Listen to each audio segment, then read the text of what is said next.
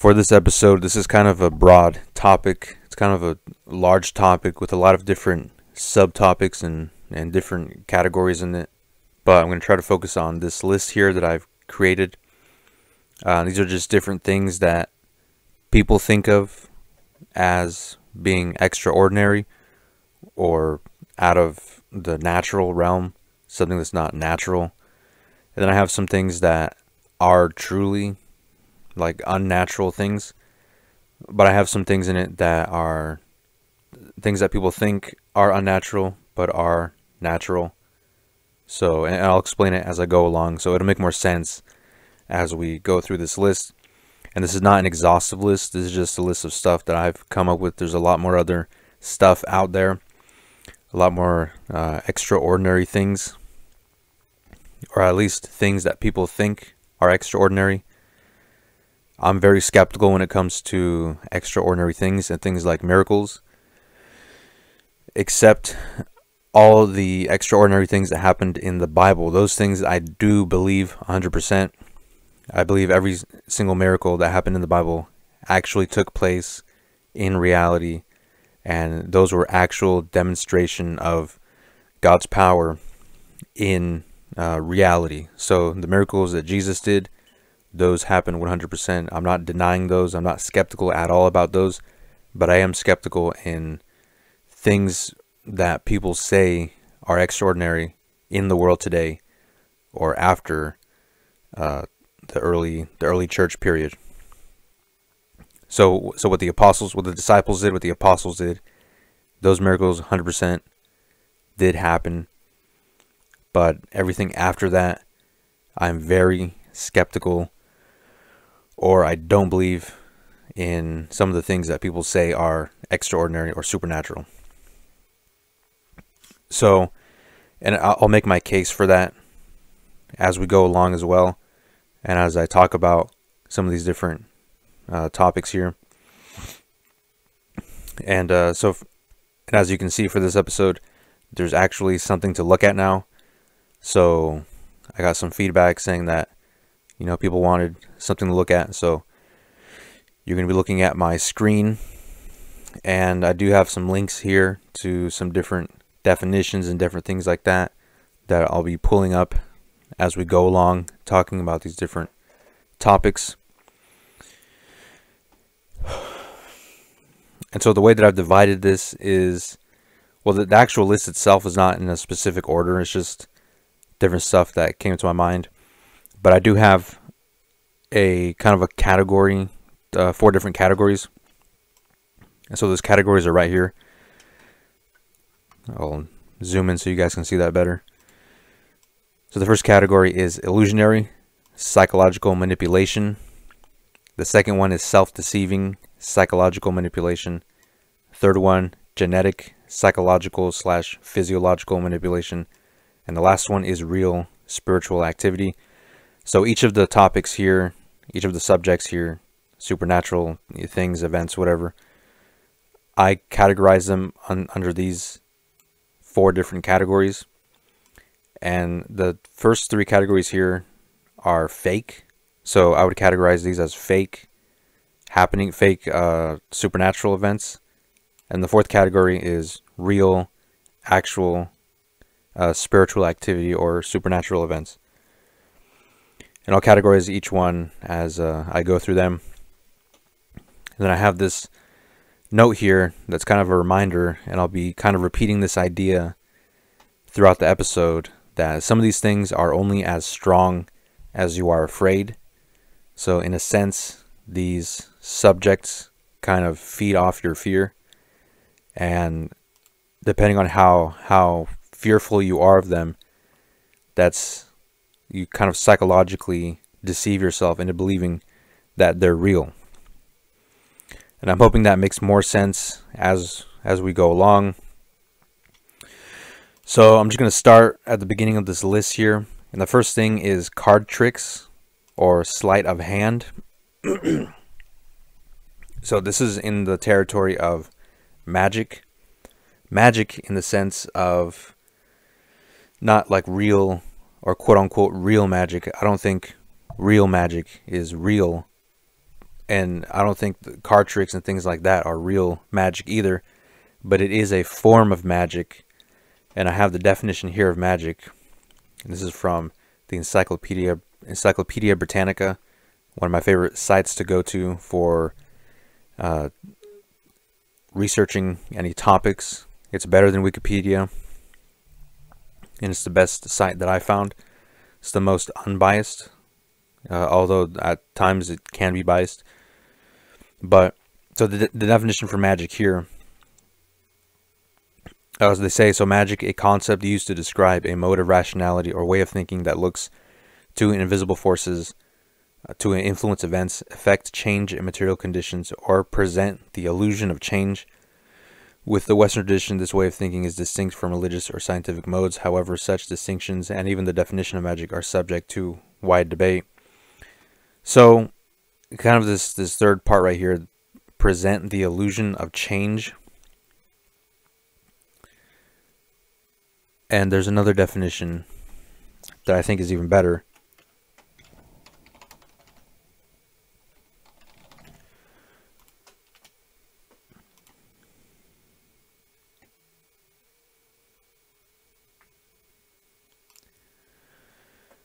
And this is the Merriam-Webster definition.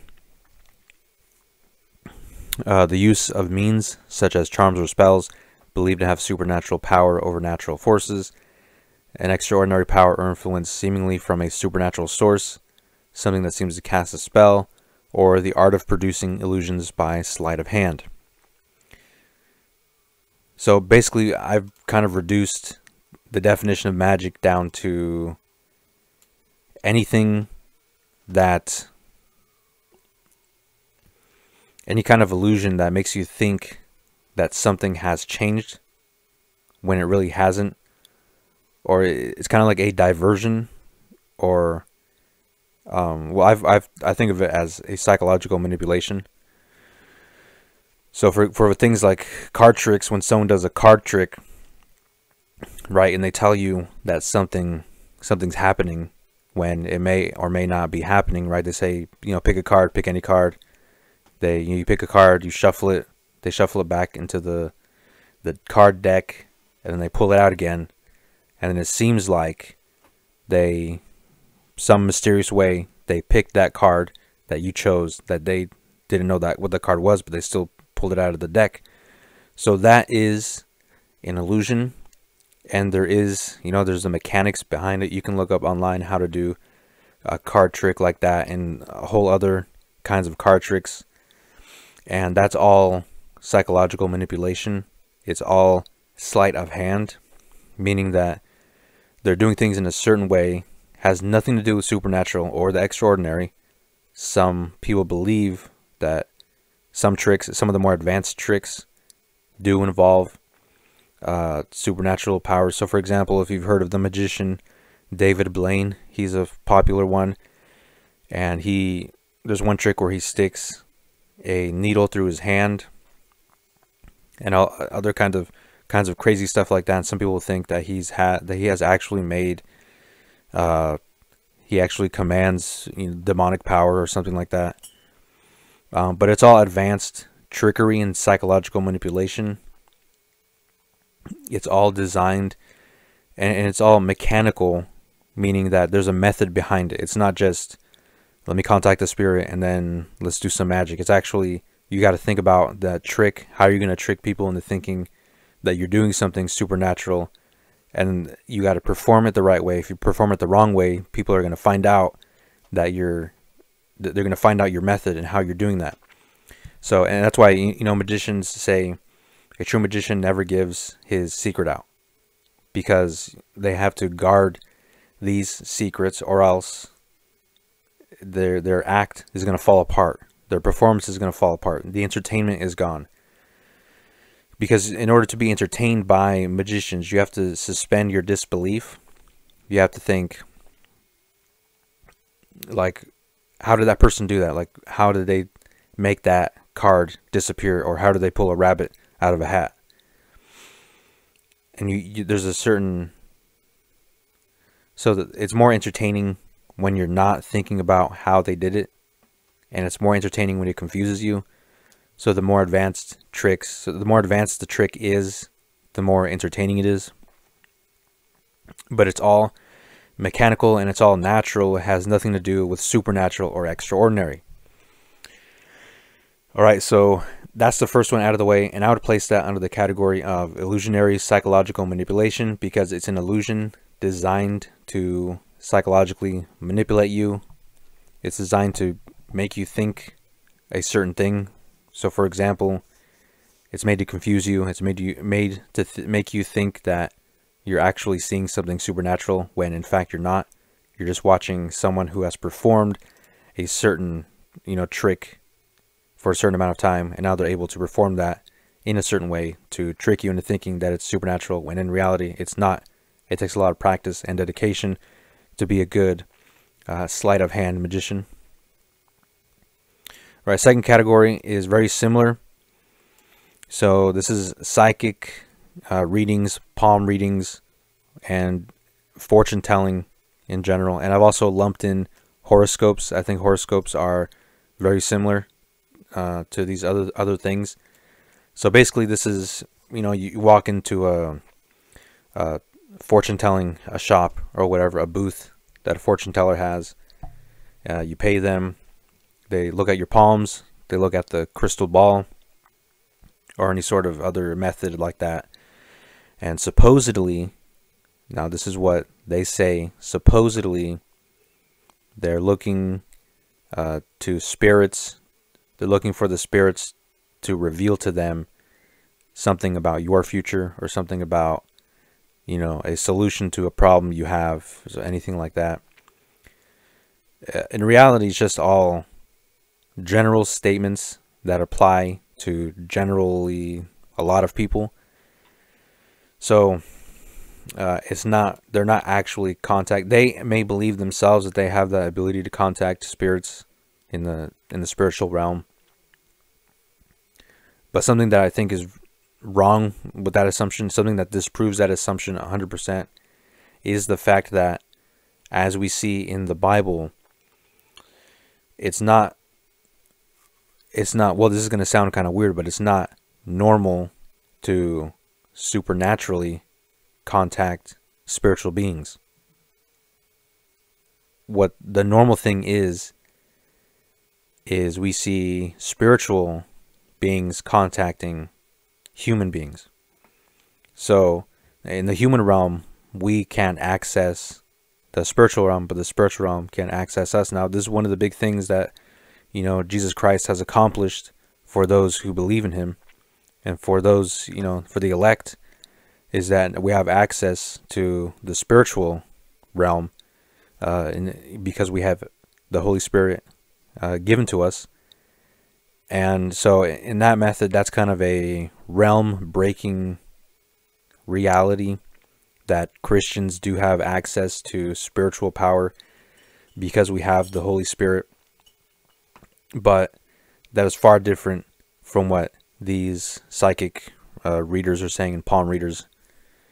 And with the horoscopes, it's all designed for you to manipulate yourself. So, for example, if you read horoscopes, I remember I used to read horoscopes. I never actually believed it, but I thought it was interesting how it did kind of apply. So, for example, I'm an Aries, and so I would read my Aries horoscope, and it would say things that, for example, it would say like, Aries is a hard-headed, stubborn person who speaks their mind and doesn't care who they offend, and they don't do anything unless they really want to do it. They don't like being forced to do things, stuff like that. And I was like, yeah, that sounds like me. That sounds pretty accurate. And you can kind of trick yourself into believing that the rest of it is true. So they do get some things right, because again, these are just general sayings that apply to generally a lot of people. And there's a lot of horoscopes, star signs, and things like that. It's just all general things. And if you read those things, and if you say, like, if you read them and then you agree with what they're saying, the more you believe that what they're saying is true is the deeper you fall into it. So, and it doesn't apply to everyone. Like, I can think of people who have the sign Aries and who what the horoscopes say don't apply to those people. And also there's people who, you know, they act like an Aries, but they're not actually an Aries. So the whole thing falls apart when you actually begin to examine it. And so that goes for the entirety of these things here: psychic reading, palm reading, fortune telling.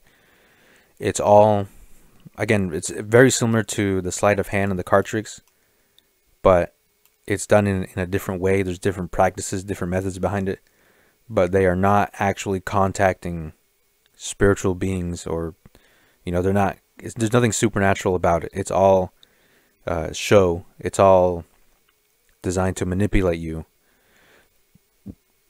And again, these things are only as true as you fool yourself. Okay, basically, I'm just going to say it. Basically, fools believe these things are true. All right, so there it is. All right, the next one, seeing heaven or hell, seeing God, or seeing Jesus.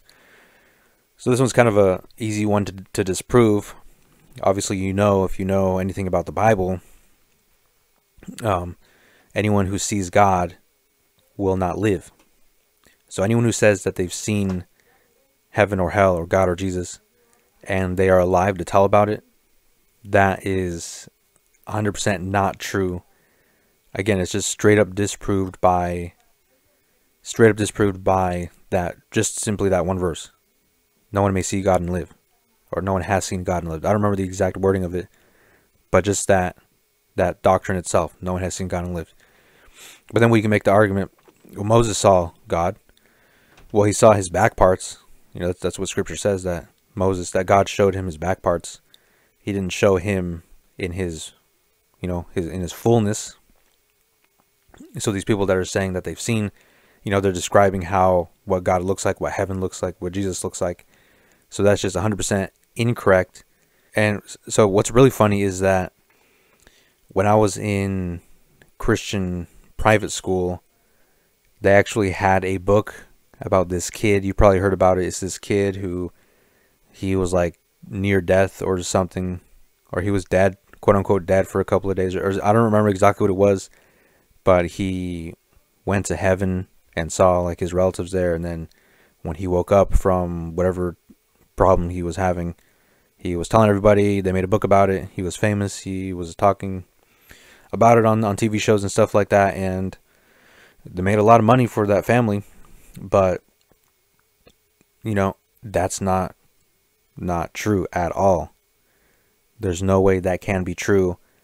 And really, there's only two options when dealing with things like that. Because if it's not true, well, there's only two things it could be. One, they could be lying, or two, they're self-deceived.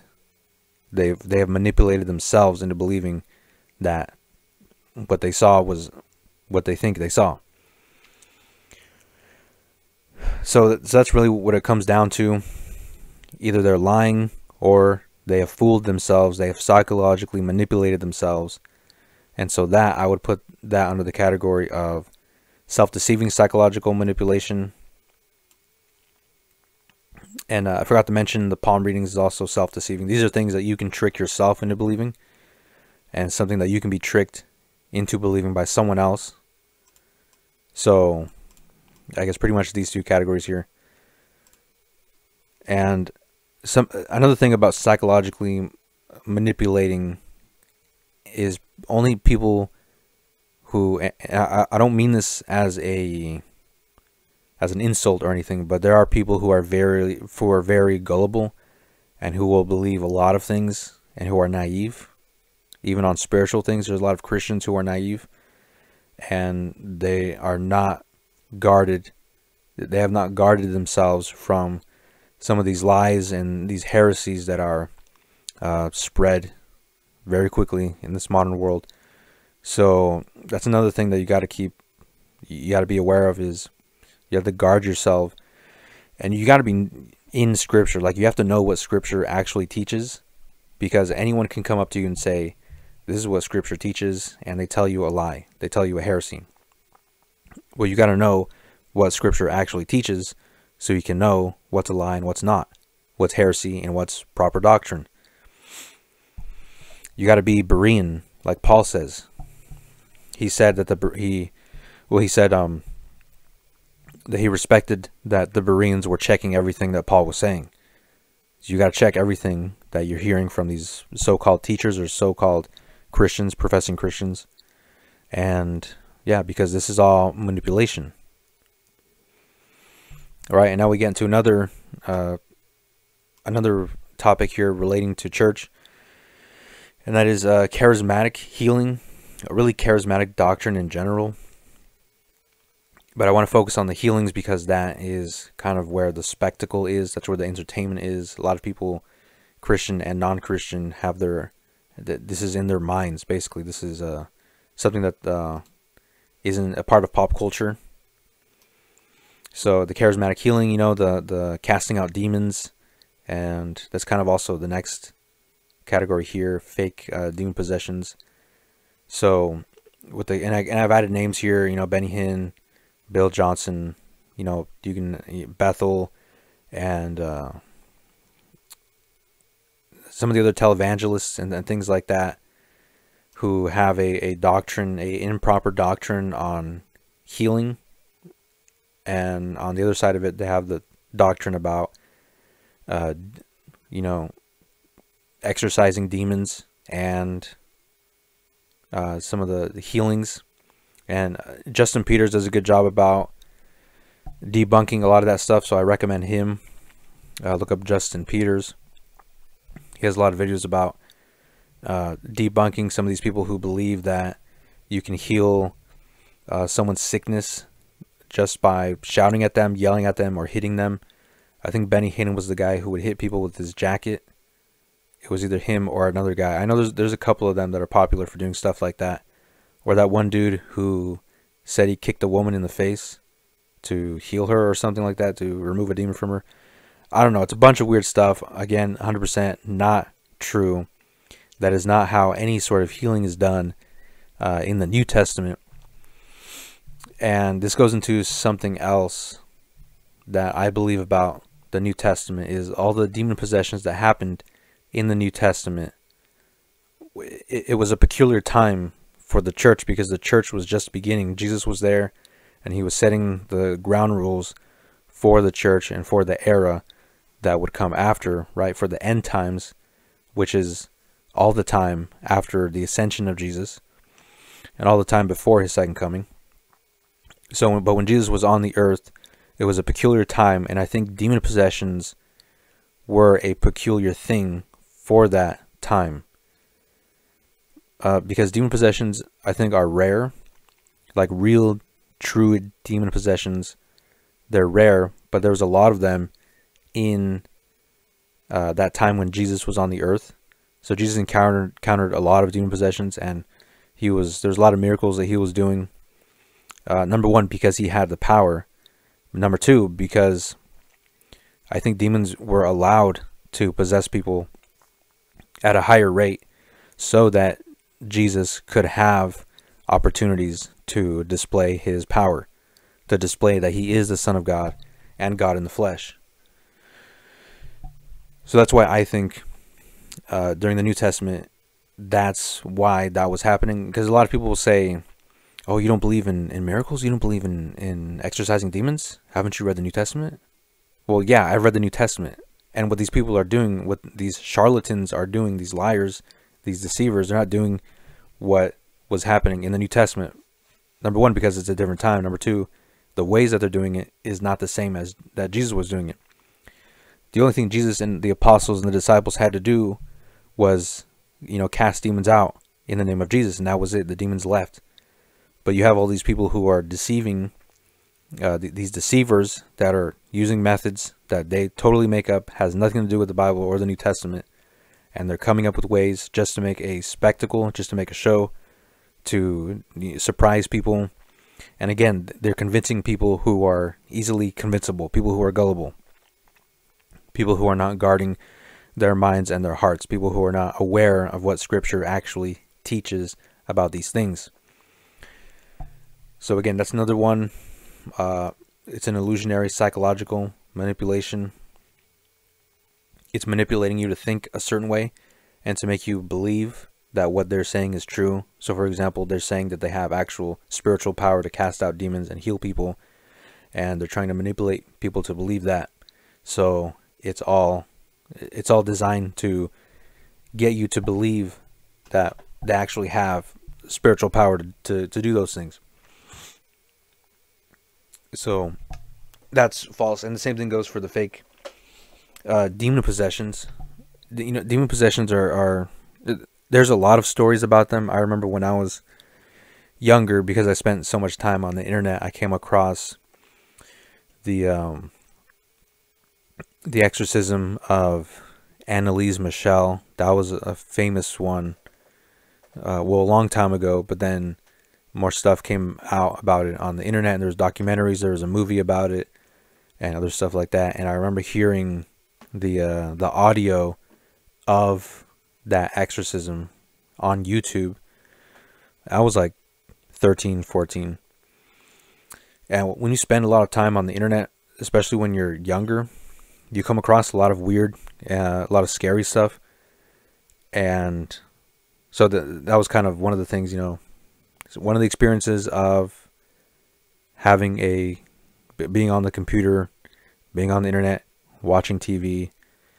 I even think of it, I think of it like, I had 4 parents, right? I had my mom, my dad, but I also had the internet and TV that were also raising me at that time. So, that's just kind of one of those things that's bound to happen. You come across certain things. So I knew about exorcisms, and right away I wasn't like freaked out about it. For some reason, I thought right away, like, that's fake. That's got to be like a movie or something like that. Well, after doing more research on it later, like years later, it was actually a mental illness, I believe. And I believe most people who are quote unquote demon possessed, I believe that they have a mental illness. And so here's my theory on people that think that mental illnesses, or people that think someone who's demon possessed is actually demon possessed. I think it's a mental illness, but I also think because some of these people who are quote unquote demon possessed, they'll say things like they have a demon inside them, or they have a demon afflicting them, and things like that, and they have adverse reactions to reading the Bible and quote unquote the holy water and all the things that the Catholics do, right? Because this is a very Catholic dominated, demon possession is dominated by the Catholics. That world of demon possession, Catholics are the most active in that. So, but if you take someone with a mental illness and you give them the idea that they could possibly have a demon in them, and if they have schizophrenia, if they have, a lot of these times they have a lot of mental illnesses compounded, and just like a whole stack of mental illnesses. So if you were to tell them that, hey, you might have a demon in you, we don't know, they're going to take that idea and they're going to run with it, and they're going to pretend like that's what they're actually, like what their actual problem is. And will they actually believe it? But because again, they have a mental illness. And that creates an effect where, they believe they have a demon now because you gave that suggestion to them. And now the Catholics who want to exorcise that demon from you, they believe it now. Then everyone thinks it's true, even though it's all fake. And again, it comes down to, because it doesn't look like the way that we see it in the New Testament. In the New Testament, the demons who possessed people were more intelligent than the portrayals of demon possession we see today. For example, you have the demon who said, I know Jesus and I know Paul, but I don't know you. I mean, we see nothing like that. Nothing even close to that. Nothing even close to that in the demon possessions that, and the things that people are saying are demon possessions, right? You also had the demon that told Jesus, "Send me into the herd of swine." Nothing like that. And just when you look at what happened in the New Testament with demon possessions, and you line that up against what's happening since then, or what people say are demon possessions, the two are not the same. Okay, so that one I would put under, it would actually be all three of these, I think. So genetic, psychological manipulation. If somebody has a mental illness where they are delusional, right, and you tell them, you know, you might have a demon in you, well, then they delusionally believe that. So I think that's why that's a part of that. And I say it's genetic because most of the time mental illnesses are genetic. So that's the reason why I have those three categories there. All right. The next one, commercials. So commercials are one of those things where, and also advertisements is a part of this. You know, they want the marketing is designed to make you think a certain way, and they want you to buy a certain thing or think a certain way about something. So they want you to think the product is good. They want you to think the brand is good. And, you know, they say, you got to buy this thing because only the cool people have it or whatever. Or, you know, if you're wearing this brand of clothing or this brand of purse or whatever, you're going to be one of the cool people. So that's all psychological manipulation. And it's an illusion because it's a lie, because it's deceiving people. So that's why I kind of, I think of commercials as a part of some kind of magic. Because, again, it's trying to deceive you. It's an illusion that's trying to psychologically manipulate you. Same thing goes for haunted houses. When someone thinks a house is haunted, the same thing with ghosts and spirits. It's all like you can trick yourself into believing that your house is haunted, or that there's a ghost or spirit following you, and you can make yourself paranoid. You can make yourself delusional, and you can make yourself believe that these things are actually happening to you. So this is one of those things that's a self-deceiving psychological manipulation, because you can deceive yourself into believing that these things are happening. I don't think spirits, they don't haunt houses. It is fun to think about. It's fun to watch videos where people are like, there's videos like exploring a haunted house at 3 a.m. Those are fun to watch. It's entertaining. It's not true, though. It's not real. Same thing with the ghosts and spirits, or commanding ghosts and spirits. All this stuff is not biblical, and that's the reason why I don't believe it. It's just not biblical, and none of these things make me scared, or I'm not afraid of these things. But if you are, that kind of makes them stronger. That gives that gives them more power, or these beliefs more power. Because if you're not afraid, you're just, okay, it's not true, I'm not afraid, whatever. But if you are afraid, then you start building that delusion in your mind, and then you begin to self-deceive yourself. You begin to trick yourself into believing that these things are true. So again, you got to be careful of that. And then astrology, that's another thing, similar to the horoscopes and the star signs. You trick yourself into believing that it's true because it gives you a general statement, and you say, hey, that's kind of true, when in fact it's not 100% true. They might get some things right, but in the end, it's all just like a shotgun. They're trying to hit as many things as possible, even though they're missing like a lot of other things. All right, now we get into the more interesting territory, or the territory that I think is a lot more interesting. So actually, let me separate this here. All right, now I'm going to get into some of the links that I have here. So the first one here is Golems, Imaginary Friends, Tulpas, and I'm also connecting children and the spiritual realm. and the children and their supposed connection to the spiritual realm. All right, so I think I have a link here for... All right, I actually don't have a link. I'll just quickly look it up. So a golem, if you don't know what a golem is, it comes from Jewish folklore, Jewish myth, which is basically a... Oh, it's used in the Bible. I don't even know it's used in the Psalm. That's interesting. I didn't know it was used in the Psalm. I'm going to look that up real quick.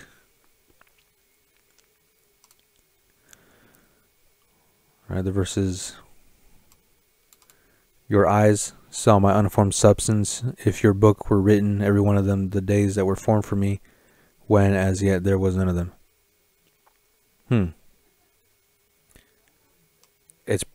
Maybe it's the unformed substance. Actually, no, we can look at the Hebrew here. So you guys are watching this live. Looking at this live. Okay, this is not the one. I can't read Hebrew. I don't know. I was studying it before, but I never picked it up that well. I have picked up Greek though, so Greek is... I have better Greek than Hebrew. It's still not 100% proficient in Greek, but I can actually read some. Let's look at the interlinear. Right, and it was verse 16, right?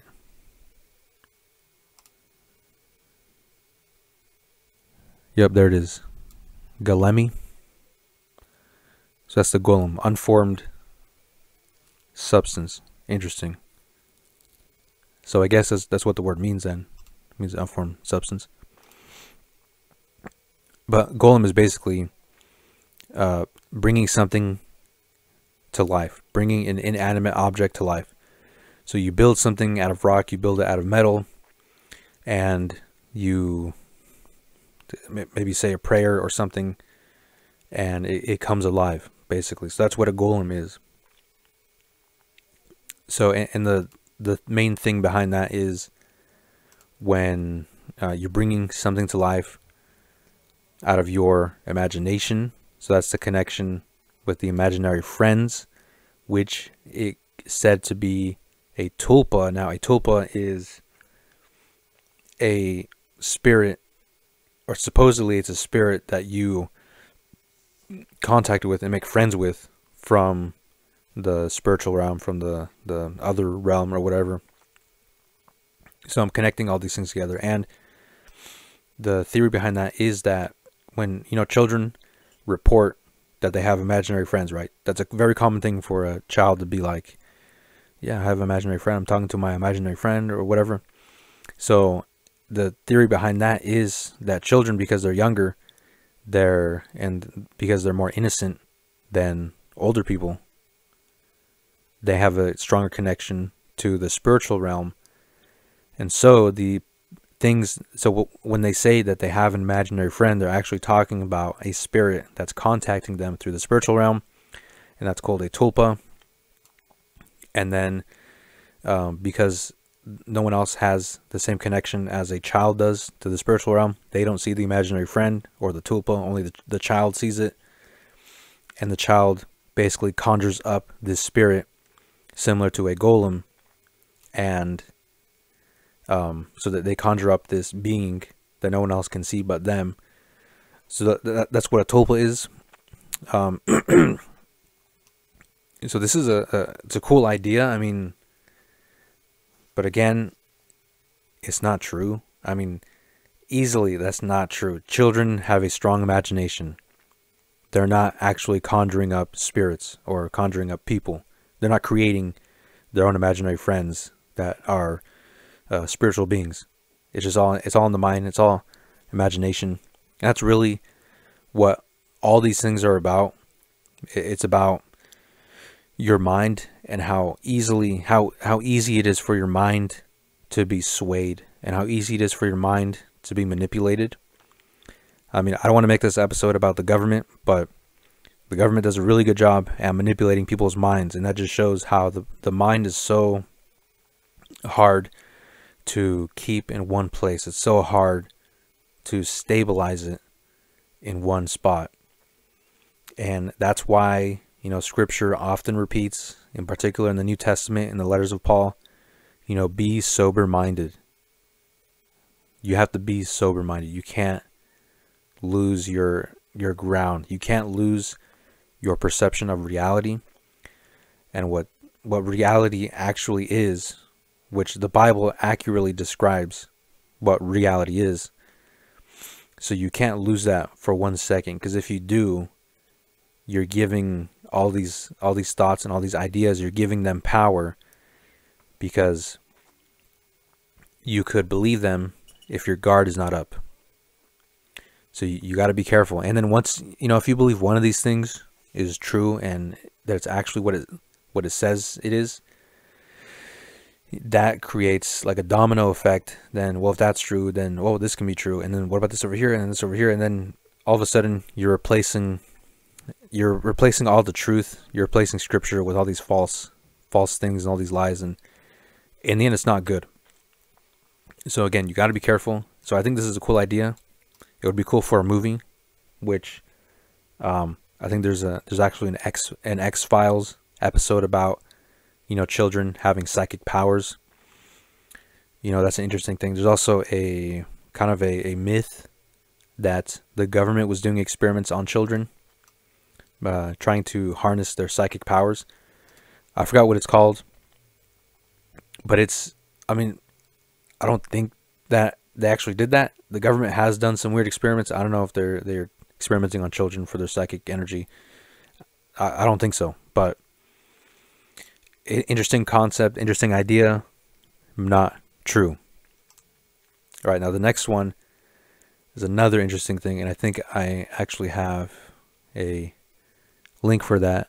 So this is Talismans, Amulets, Relics, and Artifacts.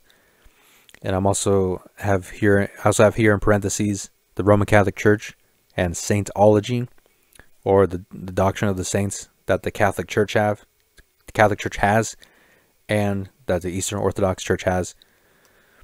So I'm kind of grouping all these together. I do have a link here. So an amulet or a talisman, and I'm also, because I'm grouping in sacred objects here, amulet, also called talisman, an object, either natural or man-made, believed to be endowed with special powers to protect or bring good fortune. So think of it as like a lucky charm. Amulets are carried on the person or kept in the place that is the desired sphere of influence. For example, on a roof or in a field. The terms amulet and talisman are often used interchangeably, but a talisman is sometimes defined as an engraved amulet.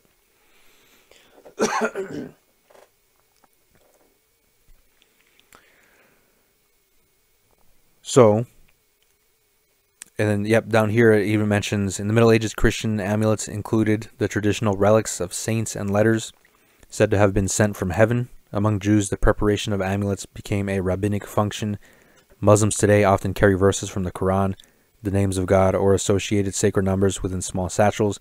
Christians may wear crosses or crucifixes, and statuettes of the Madonna are found in some Roman Catholic households. A popular type of amulet is the good luck charm, such as the birthstone or rabbit's foot. So this is one that is interesting because they mentioned Catholics, they mentioned Jews, they mentioned Muslims, they mentioned some modern Protestant, Christians carrying the crosses. So it's a widespread belief in like an object having spiritual power or having spiritual significance. I'm a Christian who, I don't wear crosses. I don't believe that, having a cross necklace. I don't think it's bad, but I don't think there's any use to it. So I don't do it, and I don't tell people to do it. I don't think there's any power behind that. There's no power behind the physical image of a cross or of a saint.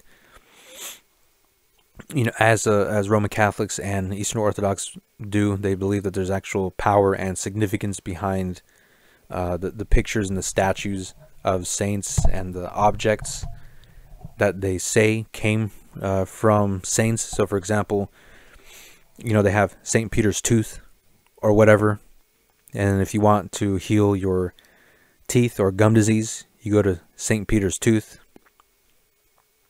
or whatever. There's a lot of different ways that they do stuff like that, and they're just trying to make money. Pay money to visit the museum of saints' teeth or whatever. There's a lot of different things like that in the Roman Catholic world and in the Eastern Orthodox world. So, they have either deceived themselves to believe that this is true, or they're lying and they know that they're lying. But at the end of the day, I don't believe it. The Bible doesn't show anything like this.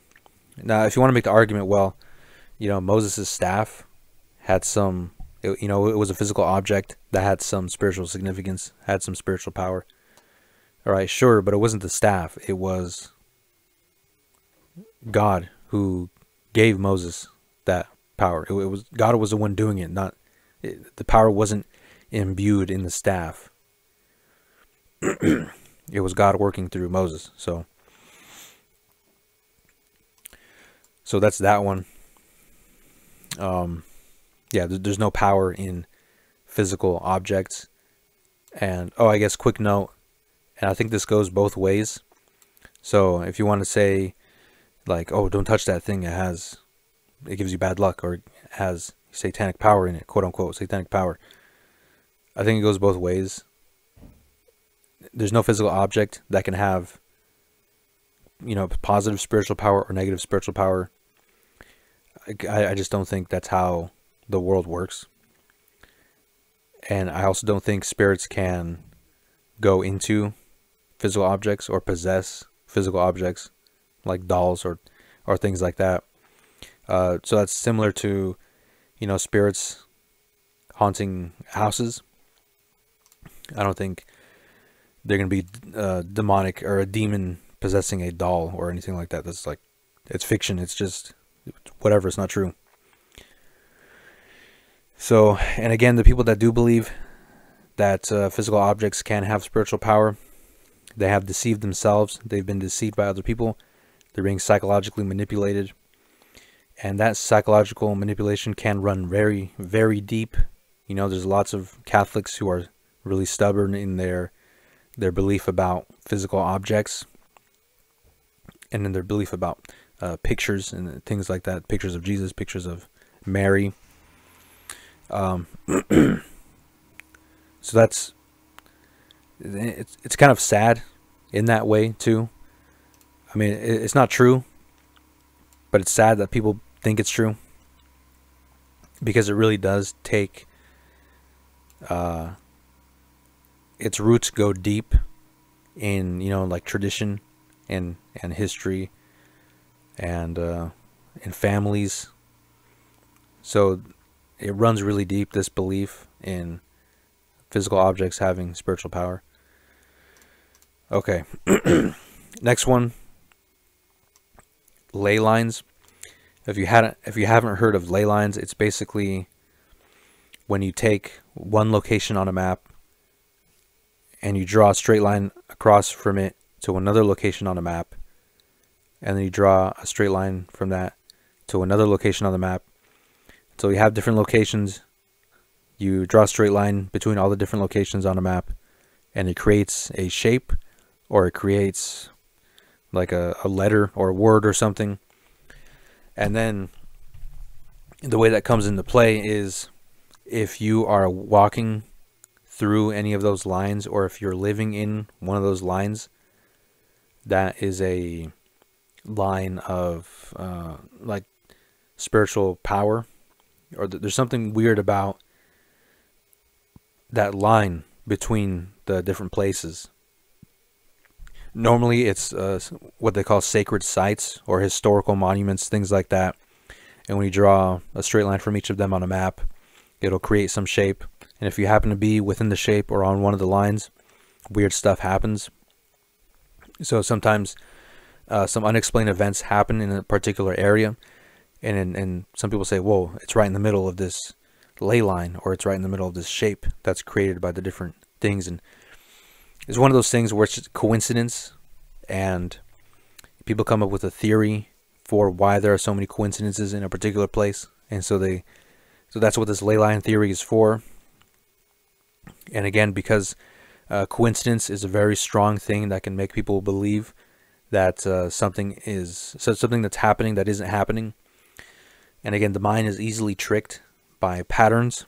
So our minds, we were created to recognize patterns, but we can also let the patterns trick what we believe. So this is one of those things that's like that, ley lines. So I don't think it's true.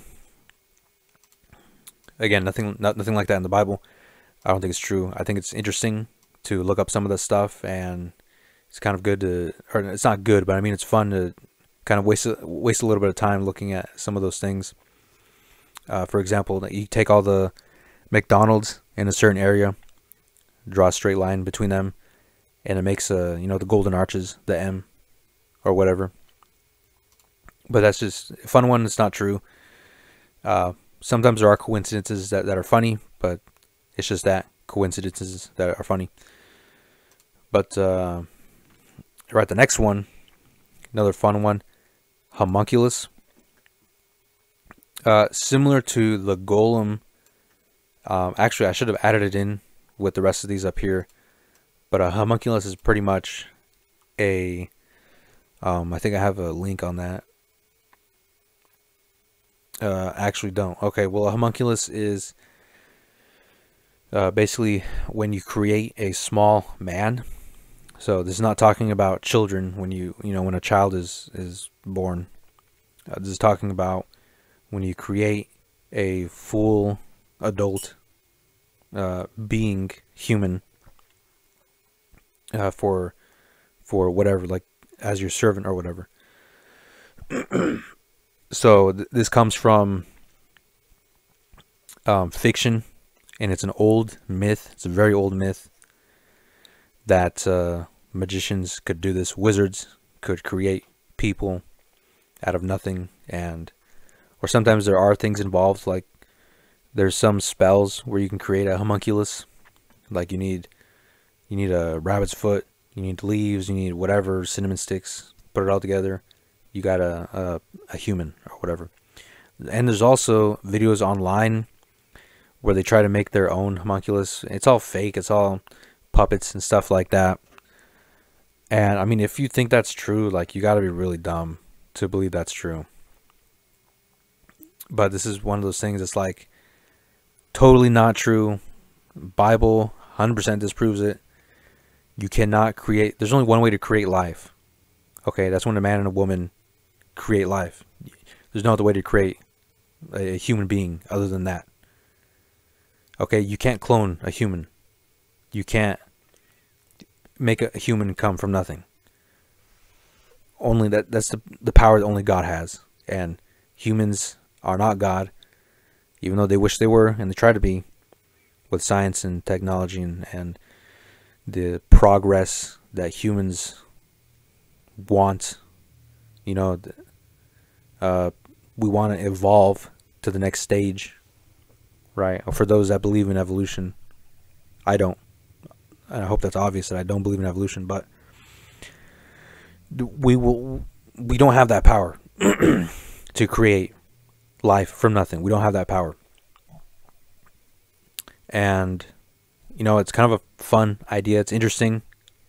There are some books out there that tell you how to create a homunculus, but it's not true. But what is interesting is I heard someone redefine what a homunculus means, and I was listening to the My Family Thinks I'm Crazy podcast. I recommend it if you want to hear a podcast about weird stuff, supernatural, magic stuff, occult. They're not Christian, so they believe a lot of different weird things. But one thing that one of the guys said on there was that celebrities are homunculuses because they're human beings that are quote unquote created for a certain purpose. So for example, they're like some of the child actors and actresses, you know, they're taken from a very young age. They put them in movies and they get popular, and as they grow up, they never leave Hollywood. They never leave that spotlight. So they were pretty much created for, like, the only purpose they were created, or that they were like the only purpose they serve is for the purpose of Hollywood and for the purpose of whoever owns them. So I think that's an interesting definition of homunculus. That is kind of someone who you direct in a certain way, or someone who's directed in a certain way, similar to some actors in Hollywood and things like that. So that's kind of an interesting way to look at it. But in the original definition of homunculus, it's not true. Right, next thing, white and black magic. So this is, and I guess I should group this with the next one. Magick with a K, as defined by Aleister Crowley. So basically, Aleister Crowley studied a lot of quote unquote magic and occultism, and he even started his own cult. And he was in the late early 1800s, maybe late 1700s. Actually, let me look it up right now. I think I actually do have a... Yeah, late 1800s, so 1875 to 1947. British occultist, writer, mountaineer, who was a practitioner of magic, as he spelled it, called himself the Beast 666. Okay, very funny. He was denounced in his own time for his decadent lifestyle and had few followers, but he became a cult figure after his death. So he wasn't popular until after he died. And he's kind of seen as this figurehead of Satanism, even though he wasn't satanic, or in the definition of satanic, but he was deep in the occult and occult practices. But so the thing about him is how he defined magic. So, and he added a K to it because he was separating it from the other kind of magic without a K, which he viewed as just tricks, like card tricks, things like that. And he was talking about, or he was studying like the real magic, the real stuff, where you contact spirits and they help you out with stuff, and then you command reality in a certain way to get certain things done. So that's magic with a K. And so black and white magic is that kind of magic that's like, this is the real magic where we command spirits and spells and curses and stuff like that. That's not true. You know, and they say white magic is selfless and black magic is selfish. That's how it's normally defined. But it's not real. You can't curse someone, and you can't bless someone through magic. It's just not a thing that you can do. So sometimes I think, especially during the 80s and the 90s, there was Christians who were made aware of the satanic pop culture, which is still going on today. You know, there's satanic imagery in movies and music videos and things like that, and music. So the theory is that, well, these people, to make themselves successful, they have to please Satan. And this actually goes into, you know, Satanism, which I think I do have on here. Well, I should have it on here, but I guess... Okay, I actually don't have Satanism on here. I should, though. So I guess I'll just talk about it now. But the fake Satanism, that's a part of pop culture. It's been a part of pop culture for a long time. Christians are kind of afraid of it because they think it actually has power. I'm one of those Christians that I don't think it has power, and I kind of side with Walter Martin, if you're familiar with him. He was a Christian who was kind of in that realm of the occult. Like he was speaking against the occult and other practices like that, witchcraft, and he was giving scripture against those things. And one of the things that he kind of repeated a lot was that we shouldn't be afraid. We shouldn't be afraid of these things because it has no power compared to, the power that we have in Christ. And the power that Christ has in protecting us from these things. So I think he believed that these satanic things had power and that this magic actually had influence in the real world. I don't think it does, though. The reason I don't think it does is because they're only as strong as you fear it. So going back to that, this quote that I have here, it's only as strong as you are afraid. If you are afraid of Satan and the satanic imagery, you will start to create a delusion in your mind where you believe that it actually has power over you and that it is actually influencing you and harming you spiritually. So my view of it is, well, number one, it's stupid, because why would you want to worship Satan when you can worship the living God? That's where it it's hard to put it in words because it's so simple. So that's one thing about Satanism. And the second thing, I don't think it has power. I don't think Satan has enough power.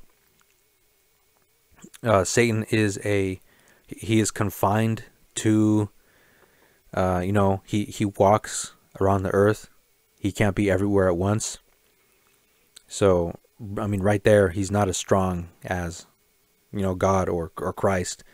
And Satan also doesn't know the future, because we know the angels can't know the future. They were just as surprised from Jesus as humans were. So Satan is a fallen angel, so he doesn't have access to the future. He doesn't have access to telling you the future or knowing what's going to happen. And he's easy to defeat. We saw Jesus defeat him by quoting scripture at him. So he's not as strong as some of these people make him out to be. So I think Satan is only as strong as you are afraid of him, in the sense that if you truly believe that he has power and influence over you, and that he has his demons, out there trying to get you, that makes you paranoid, and that brings the delusion that you are being oppressed or being attacked by Satan or his demons, right? And then we get these Christians who they always say, Satan's afflicting me. Satan's afflicting me. His demons are afflicting me. I'm fighting demons every day. I'm fighting Satan every day. That's not true. I think we give Satan way too much credit on stuff like that. We fight ourselves more than we fight Satan or demons. So I think we need to stop blaming Satan for these things, and people need to stop blaming demons for these things and start blaming ourselves, because we are the problem, not Satan and not his demons. So these things only have as much power as you give it. They're only as strong as you are afraid. If you're not afraid, they're not strong. They don't have power. And it's not true. It's not. Okay, so white and black magic doesn't exist. The magic that Crowley was talking about does not exist. Satan does exist, but he doesn't have the power that some of these people are saying that he has. Demons, they exist. But again, I don't think they're possessing people in the same way that they were when Jesus was on the earth. I think God was allowing demons to possess people so that Jesus could demonstrate that he was, the Son of God and God. And he had the fullness of God dwelling in him. So I don't think the spiritual landscape is not as infested with demons as it was in that particular time. So I think 9 times out of 10, or I'll say 9.5 times out of 10, all the demon possessions that you hear about are not true. And all the things that go along with that, it's just not true. All right. Occultism. Okay. Very similar to magic and things like that. And here we're going to Gaia.com. What is occultism? What does occult mean?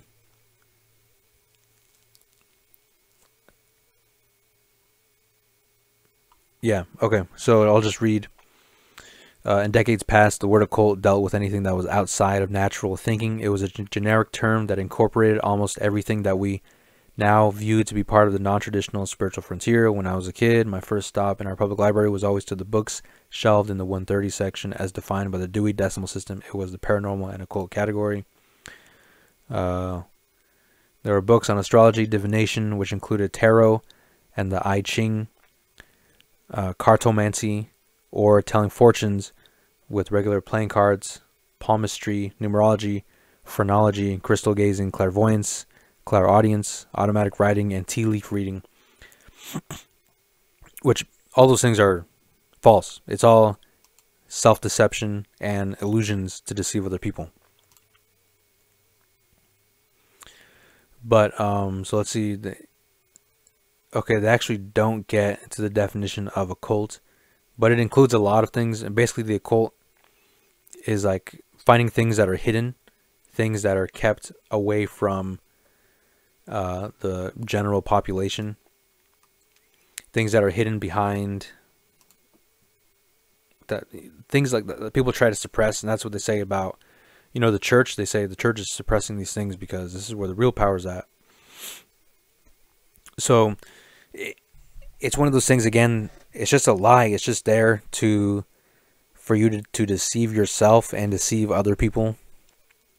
So occultism, it might look scary and it might sound scary, but it's just not. It doesn't have any power if you're not afraid of it.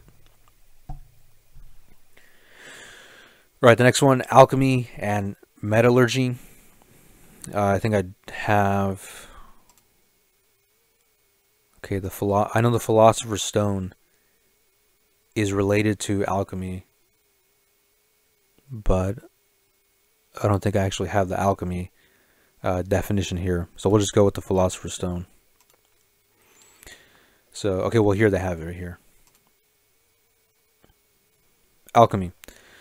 A form of speculative thought that, among other aims, try to transform base metals such as lead or copper into silver or gold and to discover a cure for a disease and a way of extending life. So basically it's the practice of trying to create gold out of out of other materials, out of other elements. And the reason they wanted to do that was to get rich. If you could collect a bunch of cheap copper and silver, well, in comparison to gold, it was relatively cheaper. But if you get a bunch of that, make it all into gold, you'll be rich. Basically a get-rich-quick scheme. Also, there was something called the Philosopher's Stone. You might have heard of this, but this was a specific kind of material that they believed could transform sought by alchemists for its supposed ability to transform base metals into precious ones, especially gold and silver. So you can take a lower kind of element and transform it into gold and silver. And they also believed that it contained the elixir of life, or that the elixir of life could be taken from the Philosopher's Stone. So it's a myth, and I mean, it looks like nobody found it because we don't have that ability to live forever or extend life. We don't have the ability to make whatever element we want into gold, so it's not true. Even though there are, you know, some theories, some conspiracies that, you know, this supposed person has the elixir to life, or this person found it. You know, I think, you know, George Soros had like 8 heart surgeries. He's still alive. Maybe he's got the elixir of life. He's got the Philosopher's Stone. I don't know. It's not true. It's just myth. It's just a fairy tale. Alchemy and metallurgy is real. Like, you can actually make different elements with other elements, but you're not going to make gold out of whatever element you want. You're not going to make something better by combining 2 elements. I mean, you can make things for different uses.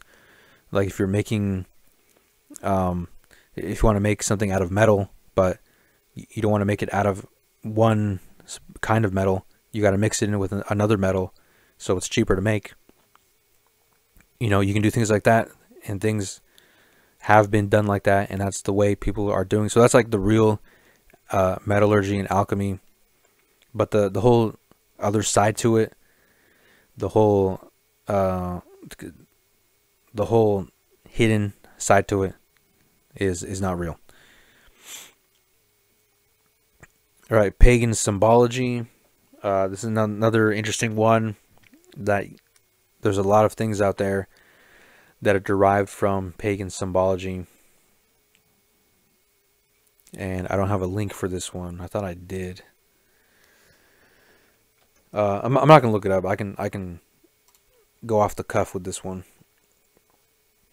So basically, it's just old symbols that were used in ancient and not even that ancient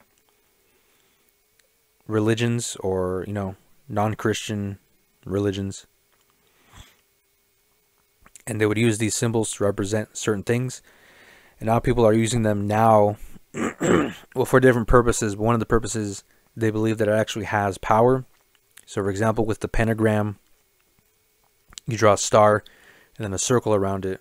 Or you flip it upside down and you get the goat's head, which is a satanic symbol. And, you know, and it's said to have power.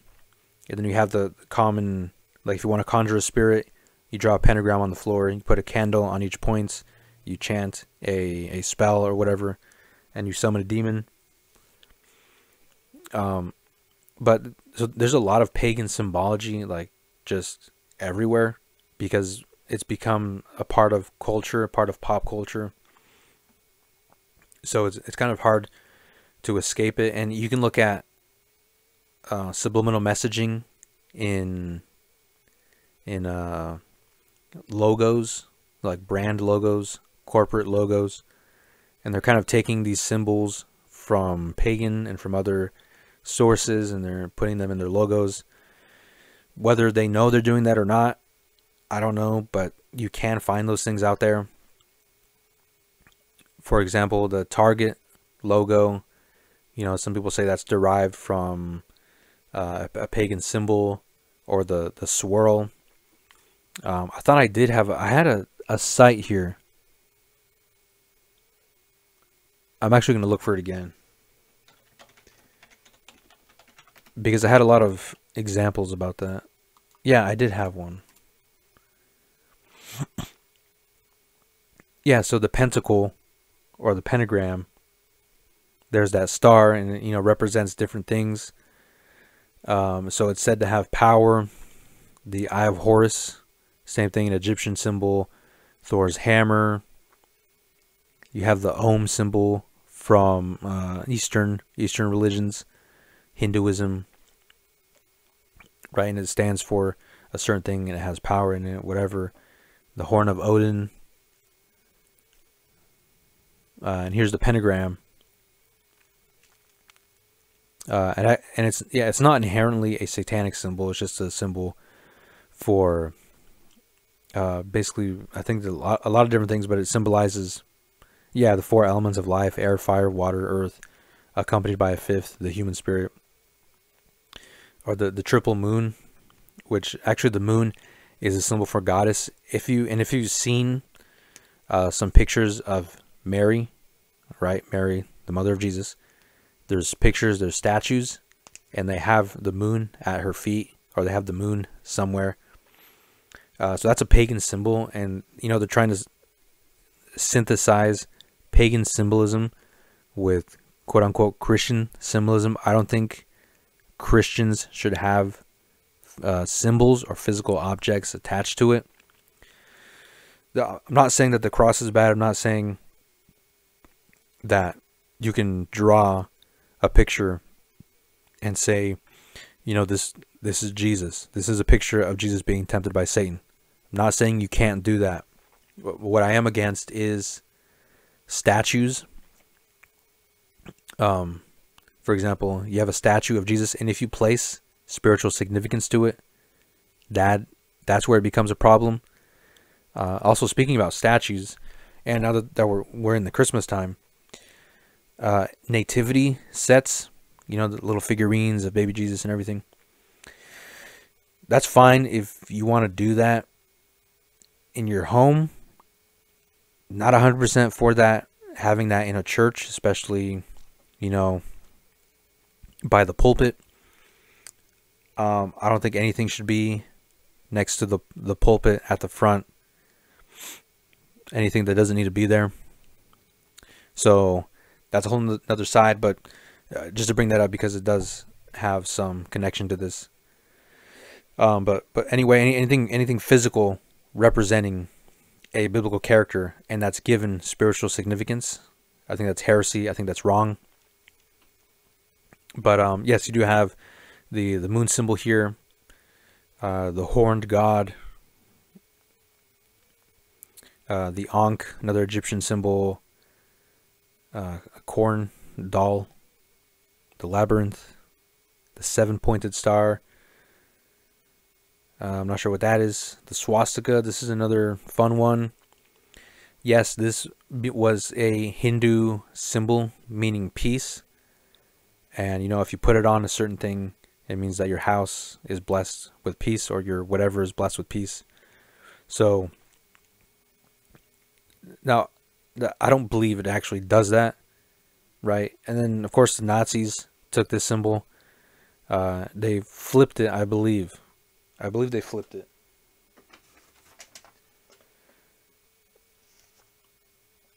No, they actually, I don't know. Sometimes it's the other way. Sometimes it's a different way. Sometimes you'll see dots. They'll add dots to it. So there's different ways that it shows up. But, so also the Ouroboros, or the infinity snake, another Egyptian symbol. Yin Yang, Eastern symbol. It's about the duality of man, right? Nature and all existence itself. Comes from Taoism. The sun wheel. The spiral. Symbol of the goddess. Not sure which one, but whatever. A whole lot of symbols that you might see pop up here and there, and it's just all... Again, it only has the power that you give it, and it really doesn't have power. It just comes down to your imagination. For example, if I had a symbol in... If I had like a symbol of protection on a necklace or something, and I wore it, and, I was like... If I was protected from a car crash, and I said, wow, my necklace saved me. It's all because of this necklace. It must be real. It's got real power behind it. That's all in my mind. I'm giving that thing power because I'm imagining it, and I'm self-deceiving myself. I'm psychologically manipulating myself to believe that. So these things, they don't have any power, any spiritual significance. Now, that doesn't mean you can adopt these pagan symbols and start wearing them all over yourself. That's just stupid, because we shouldn't have anything to do with those things. So, even though it might not have power behind it, the fact that associating with it is dumb. 1, it's useless. 2, it's anti-biblical. It's not biblical. Those things that it represents are not biblical and not Christian. All right, the next one, Hermeticism. And I do have a link for that. So Hermeticism is secret knowledge, an ancient secret doctrine that dates back to early Egypt, and its innermost knowledge has always been passed on only orally. In each generation, there have been some faithful souls in different countries of the world who received the light, carefully cultivated it, and did not allow it to be extinguished. Thanks to these strong hearts, these fearless spirits, truth has not been lost. It was always passed on from master to disciple, from adept to neophyte, from mouth to ear. The terms hermetically sealed, hermetically locked, and so on derive from the tradition and indicate that the general public does not have access to these teachings. So this comes kind of like an Eastern thing to it, because what you'll see in Eastern religions and Eastern philosophy is hidden, something hidden knowledge, which is interesting because in the New Testament you'll hear that what was hidden is now revealed in Christ, or something to that effect, something like that. So kind of in contrary to that Eastern thought process of that there's a hidden knowledge, there's something hidden out there that only a few select people are able to possess. So so Hermeticism is that hidden knowledge. Even the theory of these teachings is rarely found in books, and if so, then only veiled. Kybalion is one of the most knowledgeable books. The term Hermeticism is related to Hermes Trismegistos. Hermes is the patron of the esoteric tradition, so there's that word, esoteric. It refers to the same thing, hidden knowledge. Hermes is considered the messenger of the gods and guardian of the primal knowledge. The well-known 7 Hermetic principles originate from him. So this is what Hermeticism is. The principle of mentality, the principle of equivalence, the principle of vibration, of polarity, of rhythm, of cause and effect, and of that word. So that's what Hermeticism is all about. And what the principle means is different from every person or every teacher of every learner of Hermeticism. So what they mean exactly is different, but this is basically the groundwork for it. And it's related to New Age and New Thought, which I have a link here. So, and I'll just read this and then I'll explain how it's related. New Thought, a mind-healing movement based on religious and metaphysical presuppositions that originated in the United States in the 19th century. The great diversity of views and styles of life represented in various New Thought groups makes it virtually impossible to determine the number of the movement's members or adherents. The influence of the various New Thought groups has been spread by its leaders through lectures, journals, whatever, it's not. The origin, teachings, it's a whole combination of a lot of different things. But it does have a huge Eastern religious influence. So right here they say it, from Hinduism, Taoism, Eastern philosophy. So basically New Thought and New Age is all about basically controlling your reality with your mind, and how you can command reality by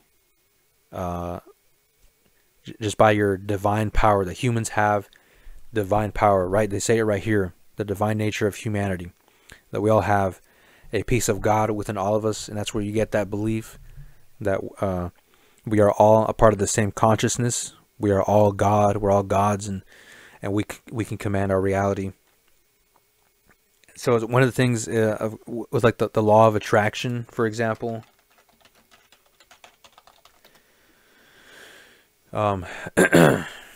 It's a New Thought spiritual belief that positive or negative thoughts bring positive or negative experiences into a person's life. So because you have the divine power, depending on what you're thinking, that will manifest itself in reality. It's all lies. It's all bogus, you know. And again, you can trick yourself into believing this, because people will think, oh, something bad happened to me. That's because I'm thinking negatively too much. Or something good happened to me. That means I'm doing a good job and thinking of positive things all the time. So it's all about, so it's not really, I think it shows that the mind has power, not divine power, but it shows that you can trick yourself into believing these things. Because again, the mind is so easily tricked and easily deceived that these things are, they can implant themselves into your mind. They can take root and they can become stronger because you are falling into that trap of believing that it's real and that you have this kind of divine power, when in fact you don't. You're just tricking yourself. It's the imagination. That's what it comes down to. All right, shamanism. I'm going to try to move through these a little bit more quickly. I actually don't have a link for that. But basically, shamanism is where you have one person, for example, like a shaman, someone who has contact with the spiritual realm, and you go to them and you can talk to them to figure out some things, and they'll contact the spirits and they'll get back to you with an answer. But basically, shamanism is the belief that you can interact with the spiritual realm. Again, you can't do that. There's only one way to contact the spiritual realm, if you want to put it like that, and that's through prayer. And that's not even the same thing that shamanism is. But, that's our only access to God in that sense. So shamanism is totally not true. You can't contact spirits and they can't tell you things. But what often happens is you get this person who calls himself a shaman. They say they contact spirits, and then they hear the spirits, quote unquote, getting back to them. For example, they'll sit there and meditate, and they'll be like, okay, I'm listening for spirits. First thought that pops into their mind, that's the supposed spirit. So it's all just tricking themselves again. That's really what all these things come down to. The next one, astral projection and out-of-body experiences, or lucid dreaming. Another thing that's just has to do with your mind, and it has to do with your physiology and your sensations.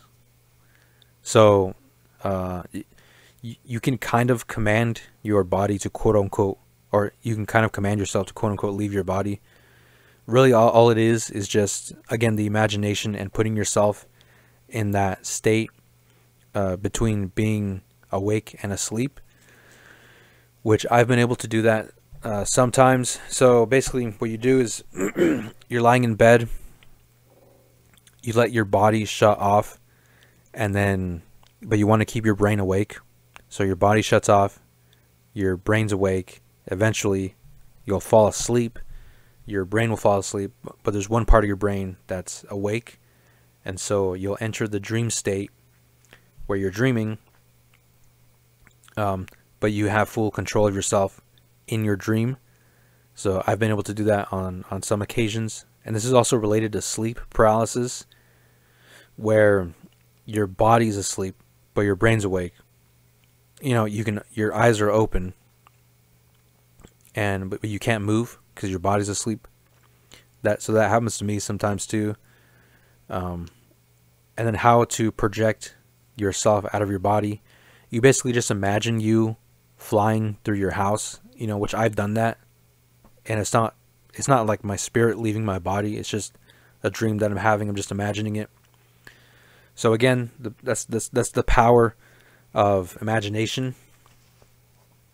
And then I also attached to this depersonalization and derealization, which I've also feel sometimes, which is basically a feeling that you're watching yourself from outside, or like nothing feels real, and you feel like you're in a dream. You feel like you have full control of your body, but in a dream state. So I've gotten that a few times. I still do. It's not often, but it is something that happens. And the last thing here is alien abduction. Again, who knows what's going on with the people who say that they've been abducted by aliens.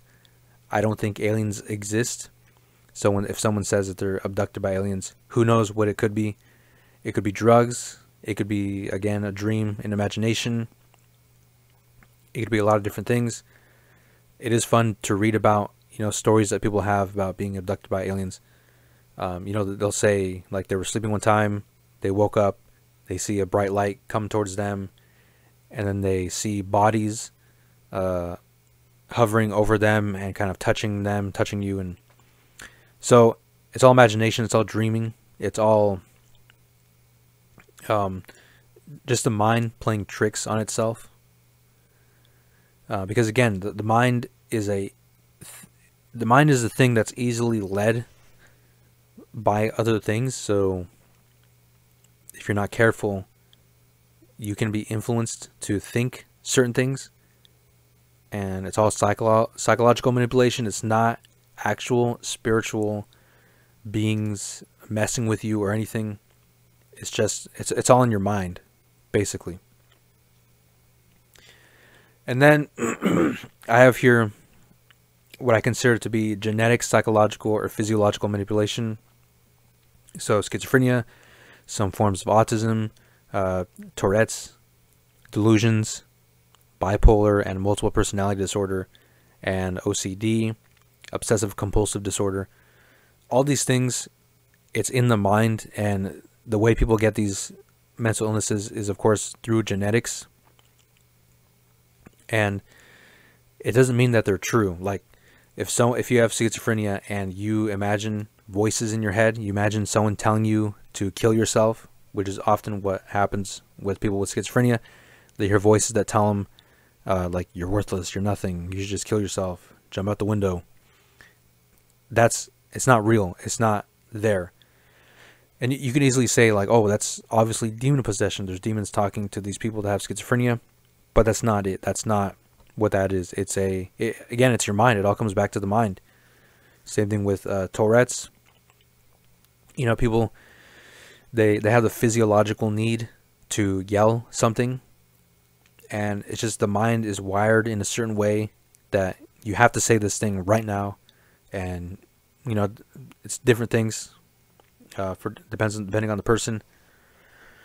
Bipolar and multiple personality. Same thing. It's not actually multiple people in you. It's just you and the way that their minds operate. Same thing with OCD. Again, it's just the mind. And I think it's delusion. I think a lot of these is delusion. You're imagining things that aren't there. So with bipolar and multiple personality, you're delusional that you have multiple personalities, right? And that's really hard to treat. That's really hard to untangle that mess. I don't even know how to do that. Same thing with OCD. You're delusional because you think these objects have to be aligned in a certain way. I've seen documentaries on these different illnesses and just the way people act. For example, with OCD, the way someone acts when their shoes aren't in the right place, they just freak out and they have a meltdown. And it's like, wow, these people have a serious problem. And it's all because of the way that the mind, the way that their brains are wired. And that's all because of genetics. And then the last category here, which is real, the real deal. Like, this is the real satanic stuff, the real demonic possessions, the real demonic magic, biblical demonology, and Satan. And it's all the stuff you find in the Bible. But the question is, does it happen now? Is it happening now? I don't know. all the things that I've seen about demon possession and the events, you know, the stories about people getting possessed by demons, I haven't seen one that I actually believe. And, you know, I'm not saying I don't believe that it's possible. Of course it's possible because we've seen it happen in the New Testament, but I don't think that it's actually happening, you know, to the same degree that it is, or that it was in the New Testament, because it was happening a lot in the New Testament. But it's just not in the same frequency now. So, and I've never seen, you know, real demon possessions or real demonic magic. So this is more like a hypothetical thing. I'm sure it's out there, but it looks a lot different than the fake demon possessions, and the real healings looks a lot different than what you're seeing from these popular charismatic teachers. So that's why I have this category here, because I know it's true. I know it does happen. I know it can happen. It's somewhere out there. It's happening, but I just never seen it. So that's my take on it. All right, so we got through it. I hope you guys enjoyed this one. I hope you enjoyed having something to look at. I know this is kind of a long episode, but a lot of stuff to cover, a lot of stuff to talk about. Let me know if you want me to go back and look at one of these in more detail. Just let me know, and I would be happy to do that. I'm planning on going through some of these in later episodes, going through them in more detail. But for now, you know, we'll just see what happens. I'm still trying to come up with a name for the show. If you have any thoughts, let me know. And eventually I'll get this up on Spotify so you guys can listen to it there, and hopefully we'll get more listeners and stuff like that. But I gotta go. I'll see you guys in the next one. Listen, I am not nice, I am not kind, and I am not wonderful.